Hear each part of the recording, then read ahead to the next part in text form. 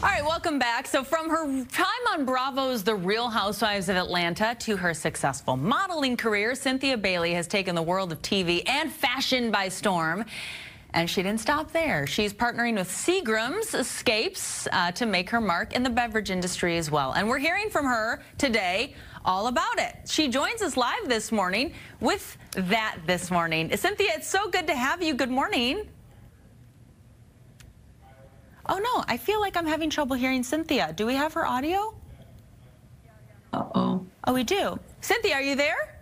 I'm here. Can you hear me? I hear you now. Yes, I hear you now. Sorry about that. Apologies. So thanks for joining us. Yes, good morning. Okay, so we were just talking about you. I mean, you're on Real Housewives of Atlanta. You have been a model. You've done fashion. And now you have this Seagram's project in the works. Yes. It sounds like life is good. Life is good. Life is lifing, and I'm enjoying every moment of it.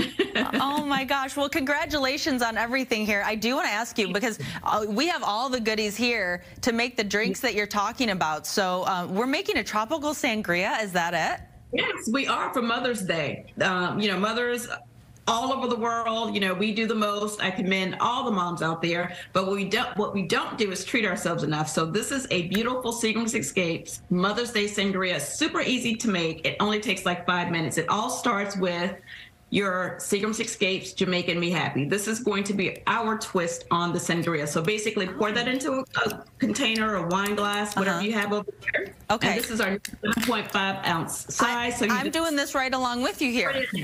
Pour it all in there. Okay, pour it all in.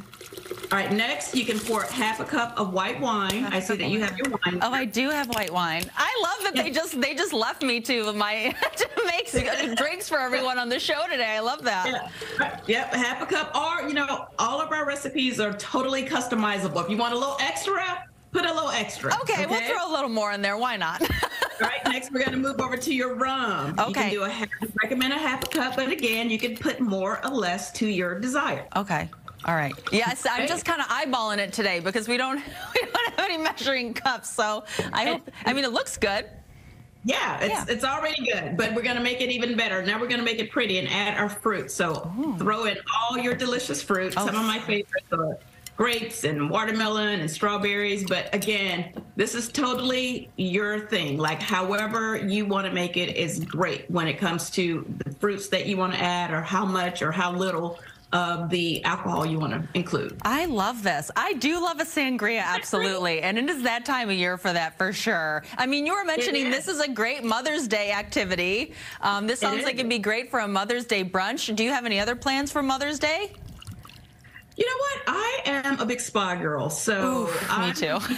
Pour into myself and get myself a massage, a facial, a mani-pedi, and just relax. Like I like to do, I do the most all the time in my real life. So for Mother's Day, I'm just doing as little as possible. Well, we can see that you're very busy. I mean, you have the Real Housewives stuff. You've got the Seagram's stuff now. It sounds like you deserve to kick back and relax. Cynthia Bailey, thank you so much for being with us this morning. You're so welcome. Happy Mother's Day, everyone. Happy Mother's Day to you. Okay, so let's talk.